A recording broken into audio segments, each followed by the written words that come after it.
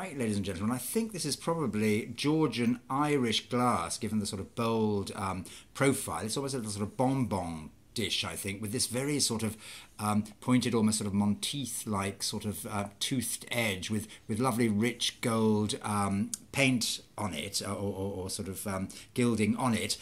There is damage, there are nibbles to the base, there's quite a largish chip out of here, but it's not wildly visible against the profile, but it's to be expected in such a sort of fragile item. Nice rich cutting there of a slightly irregular Georgian Irish look.